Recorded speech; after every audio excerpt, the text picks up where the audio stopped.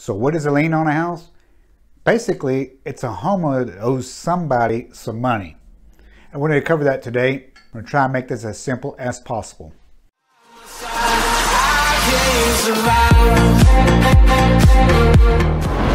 Hey, it's me, Gerald, an active real estate agent and investor. And I'm all about helping others with what I've learned and continue to learn since 2007. So if you're researching or need help selling or buying a house without feeling pressured, then you come to the right place. Make sure you subscribe and click that notification bell to get more videos just like this when they come out. Okay, so the homeowner knows about the mortgage, so they make a monthly payment. Now somebody else they owe, which more than likely they know they owe them, but they didn't realize they could put a lien on the house, that's where this comes into play. Now believe me, the person has probably already tried to collect the debt, and they'd rather have the money and rather get paid than going about putting a lien on somebody's house. So these liens are due because the homeowner doesn't pay their bills. So how does this tie into selling a house? Liens are typically recorded at the county records, but check it out because it's probably easier for me to show you. Okay, so this is a quick illustration of a mortgage lien. I know a lot of y'all probably already know how this works, but bear with me, I'm gonna show you how it all ties in with the other liens as well. Again, there's a lot of moving parts, but right now, we're just gonna deal with the mortgage lien. In this example, we're gonna use a $100,000 house that Henry bought about a year ago, and he put $20,000.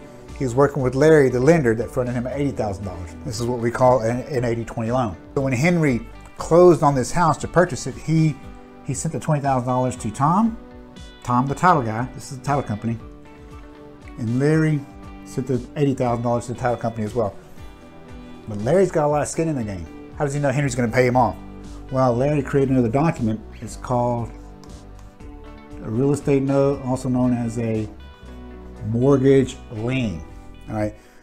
And he's gonna have Henry sign this document. What that does is that attaches this property here to that lien as collateral. So in the event that Henry can't pay, Larry's gotta have some kind of recourse to come over here and take the house over so he gets money back. Now once all that money gets over there, Tom gives all that money to the seller, whoever they're buying that house from.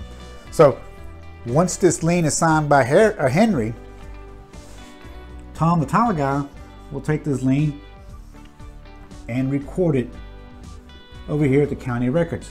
Again, the county records is public records, so it's there for anybody to see that Henry still owes Larry $80,000. That lien can only be released by Larry. So Larry probably ain't gonna release it until his money is paid, until he gets all that money. All right, so we're gonna keep this kind of simple. Let's say Henry pays everything off. Over time, what happens is Henry doesn't owe Larry any more money. Larry creates another document. It's called a release of lien or something similar. That gets filed over here as well at the county records. So as far as Larry's concerned, this document, what that does is lets everybody know that that mortgage lien has been satisfied. Henry doesn't owe Larry any more money. As far as Larry's concerned, there is no liens. That's just Larry though, okay? So now, say Henry wants to sell it to Bob the buyer. Bob the buyer works with his own title company. Or it could be the same title company, it doesn't matter. But the first thing this title company is, or one of the first things he's gonna do, he's gonna come up here and check at the county records, among other places. And when he checks at the county records, he's gonna notice this release of lien. He's gonna look all around there and everything's gonna be good. There is no other liens, nothing's preventing him. He finds out that Henry does own it free and clear. He's gonna write him up a title insurance policy to back him up. Bob the buyer is happy. He's getting a house that's free and clear. Maybe he's paying cash for it. But what happens when Henry wants to sell before Larry is paid off? Let's run it that way real quick. Okay, real quick, if you get value of this video, make sure you give us a thumbs up. And more importantly, if you know this information can help somebody, make sure you share this video with them, all right? Thanks.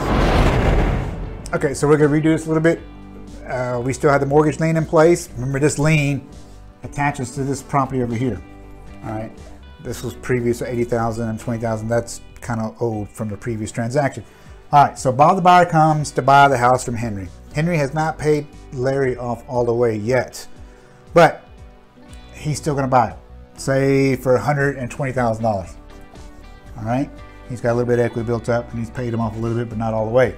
Tom, title guy's still gonna come over here and check the county records. Henry didn't let Tom know about everything that he's supposed to let him know. So he finds this lien. That's one thing, and that's kind of expected if somebody has their house at financing. So what he's gonna do, he's gonna get with Larry, the lender, with Henry's permission, and he finds out he still owes him $70,000. What he also finds out is he found a second mortgage for $30,000. Henry forgot to tell him that he took $30,000 more dollars to update his house. He also found a $10,000 mechanics lien. So Tom asked Henry, what happened? Well, there's $10,000. What's a mechanics lien? I don't know. It's $10,000. Well, that's the money that I was supposed to pay for a roof, but the roofer didn't do his job right. Henry got a new roof. New roof for $10K. But he didn't pay him because he wasn't happy and they had some kind of disagreement. A lot of times when you get work done to your house, you'll have a big contract, a lot of paperwork to make you sign, all that kind of stuff. Henry didn't realize that he was giving the roofer permission basically to put a mechanics lien on the house. So now the roofer put a $10,000 mechanics lien. So now he's got $70,000 on the first mortgage. He's got $30,000 on the second mortgage. Henry said that I thought that would have gone down by now. I've been making payments on it, but he didn't realize it was an interest-only loan. So the principal remains the same. So you got 70, 30, and 10. That's $110K. Can he still close for $120,000?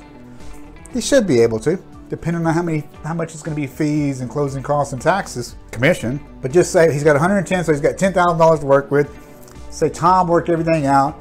And say $9,500 in taxes, commission, fees, all that kind of stuff. So Henry walks away with $500 after closing, and he's good. But what happens if the market value of that house drops and he didn't realize all this was going on, and now it's 100, and he owes 110? Okay, so he owes more than the house is worth. Now Henry's in a position where a lot of people call it's upside down with this house. He owes more than what he can get for it. Can he still sell it?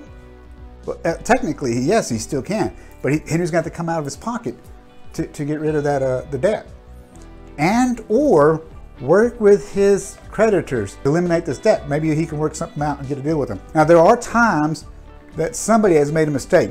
Say the new roofer, Henry did pay him off. Maybe he just forgot. The roofer just forgot to go and put a release of lien on that. Then all he's got to do, then all the roofer's got to do is release the lien, and there's $10,000 saved. Okay, the mechanics lien that Henry knew about. In other words, he knew that he owed the roofer some money, but he didn't realize that the roofer could actually do that, put that lien on the house.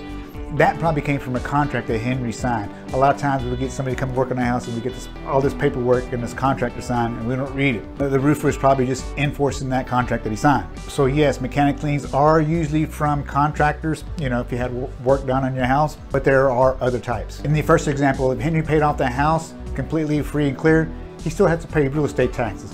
Now, if he fails to pay those real estate taxes, eventually somebody could probably put a lien on for real estate tax, or call it tax lien. Judgments is another way that could attach to a property.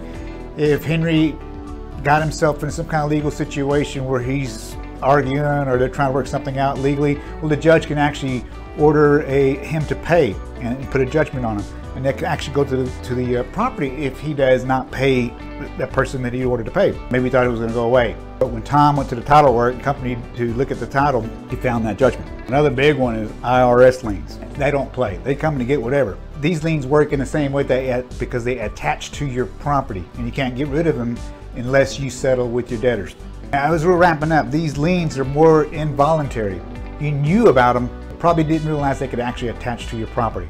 And that makes a difference between these types of liens and your mortgage lien where you know you're getting into debt. So if you plan on selling, the buyers will usually submit a contract and request that the seller pay title. It's not mandatory. The reason is some say that the seller should be responsible to ensure that they are passing good title to the buyer. But if that's being the case, then why not the seller go ahead and start working with a title company? You can shop around their prices and start looking into your title work to get all that behind you, so you'll know that you're coming in with a clear title when you do get a contract. Now I have a quick question for you. What is your biggest concern when it comes to selling your house? Now let me know in the comment section below. The community, you might get some other answers. They may be able to help you overcome those concerns. As always, feel free to contact me. And the best way is to text me. Contact information is on this page or down in the description below. Thanks for watching and have a blessed day.